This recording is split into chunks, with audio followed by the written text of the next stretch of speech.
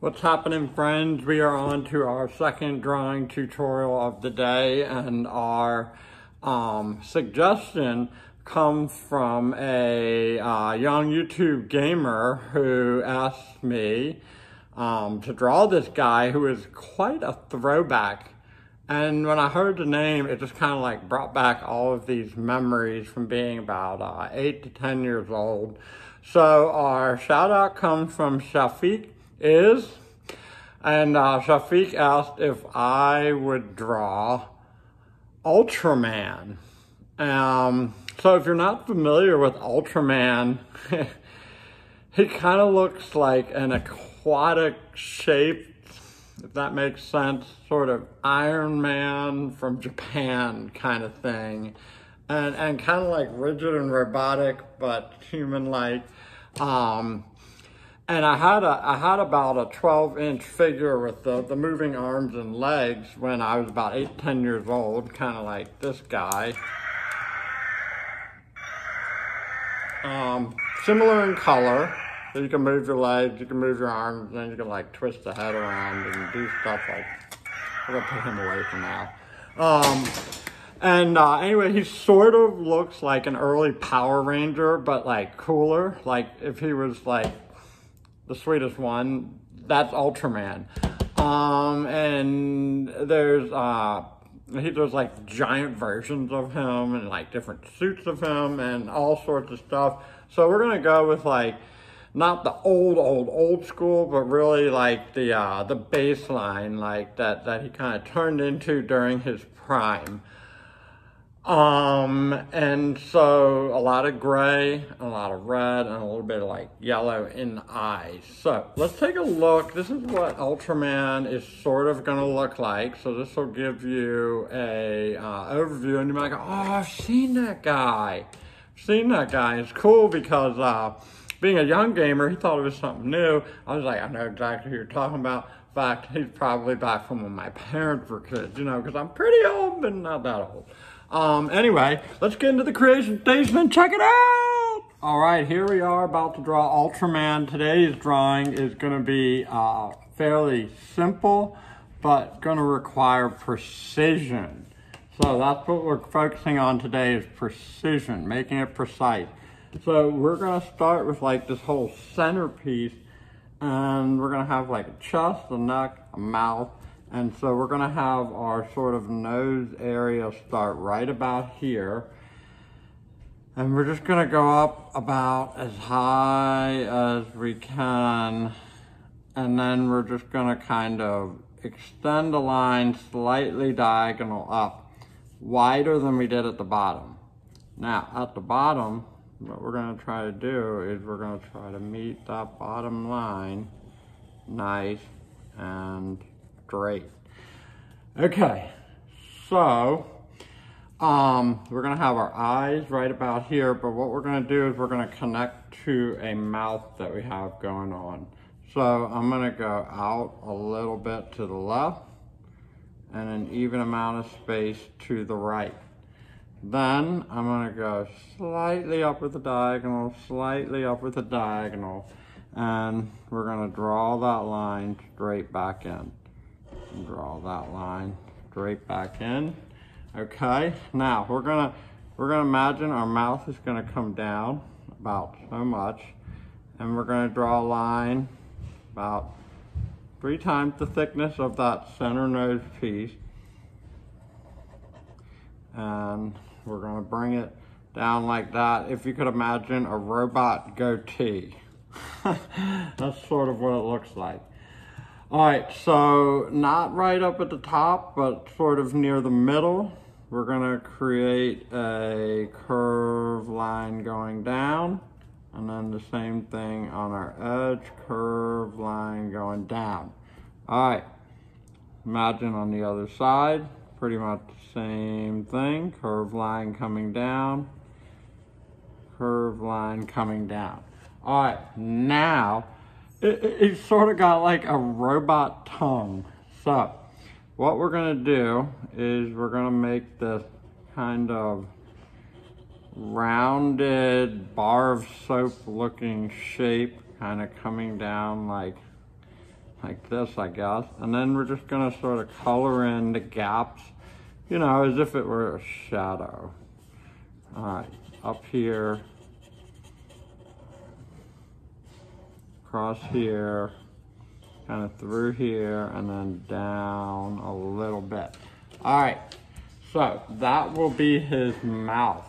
Now we're gonna kind of just go slightly at an angle over, and we're gonna do these like ear box things.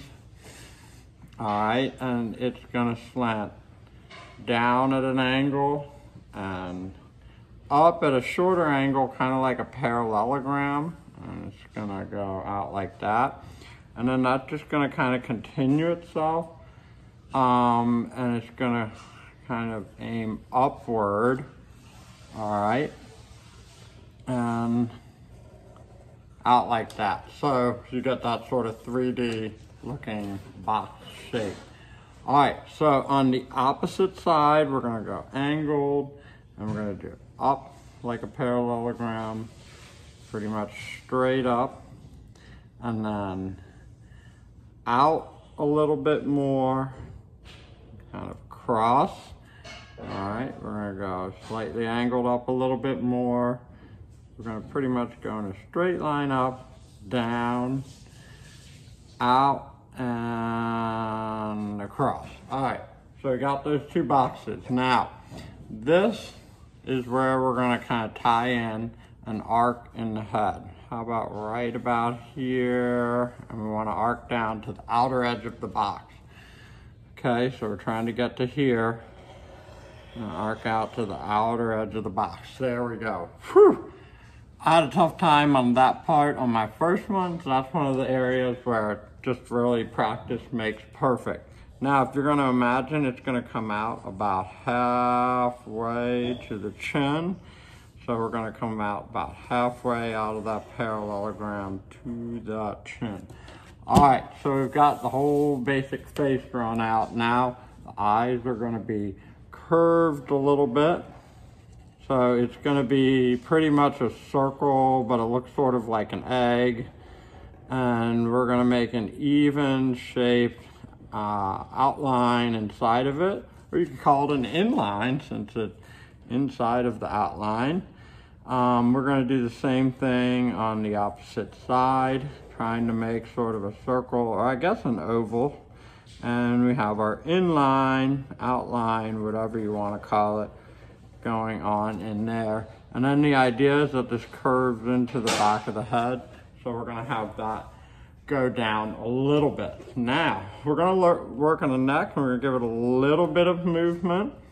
Okay, so we're gonna kinda have that turn, and we're gonna have it angled down. We're gonna make one side a little bit longer.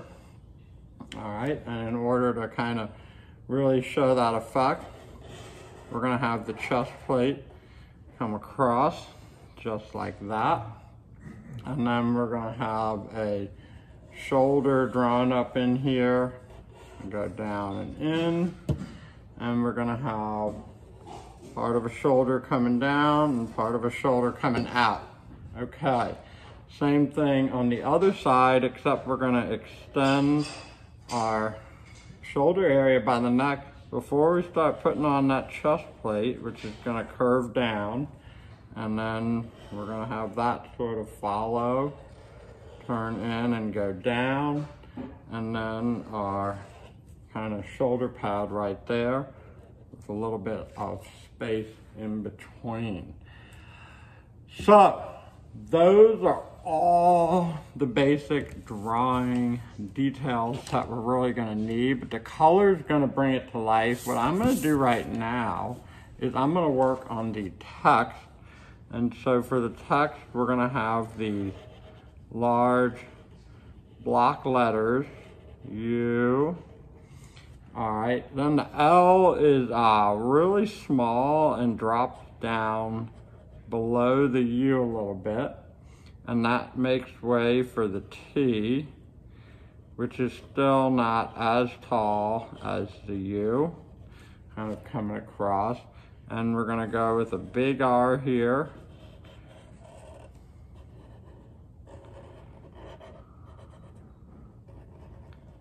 Like that. And then a smaller size A. Little triangle in the middle. All right, big M.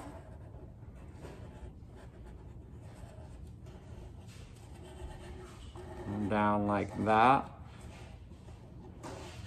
Okay. And then what we're gonna do is a smaller size A right here. And a large N at the end. And we're gonna squeeze it in because of spacing, but you know, I'm just gonna kind of work with what I have, make it as best as I can. Ultraman. And I'm gonna throw my signature in the bottom, and then we're gonna add some color. All right, now, for color, we're gonna use a lot of gray in our face, body, everything like that. So what I'm gonna do is I want it to look shiny, so I'm just kind of putting it on lightly. All right, I'm gonna do these two areas first. And I'm gonna pastel blend. Got a little bit of red in there, that's okay. That could be a little reflection, a little mark of texture, whatever you wanna call it. All right, I'm gonna do the straight down area next and go around the lip. Little goatee thing. And here, and the center robot tongue bar of soap looking thing. You know, that's one of the funny things about superheroes and robots is they got all these weird shapes. It's like, you know, the good Lord made us humans or nature, whatever you want to believe, and really men create these robots, men and women, you know, people. So a lot of times we're deriving off things that we see, things that we've created. You know, I feel like creators often lack that inclination of making something that may look super inspired by nature, and when they do, those things tend to stand out a little bit more. So in my mind, this superhero has a very factory produced kind of effect. Like, I see inspiration from cars, I see inspiration from products, I see inspiration from household items, you know, things like that. And it almost has a level of humor to it that sometimes makes it either a little bit more fun or whimsical, or sometimes just really hard to take seriously, you know, which is okay. To each his own. And as we do know, a lot of times these comics and these cartoons are here to entertain us, for one, maybe teach us a lesson, for another, something like that. So, you know, the seriousness of it doesn't have to be extreme, if that makes sense. So we're getting some of the gray in here, making it a little grayer. All right, and we're gonna do the body. And there's a lot of gray in this one, so I'm just kind of trying to keep a consistent motion with my pastel strokes, as if I was, you know, say polishing something, cleaning a window, you know, wax on, wax off. You want to have a direction that's consistent, and it creates good visual movement in your artwork. All right, so we're gonna leave the glowing edge around the eyes pretty white. Okay, so I'm gonna get my yellow in there and just, you know, the gray of my hand will kind of, you know, dull the color a little bit. And then we have one last section. We're gonna kind of do the neck here. Okay, we're gonna kind of do below the neck, above the chest. Okay, and we're gonna do down here. We're gonna do the arms want to do these arms. All right.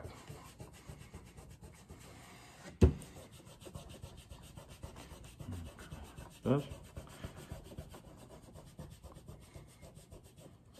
Get it down like that. A little bit more in the bottom. And there you have it. There is our throwback 60s, 70s, 80s, 90s, and today here are Ultraman. Hope you all have a fabulous day. Like, subscribe, send some more suggestions in the comments, and have an awesome weekend!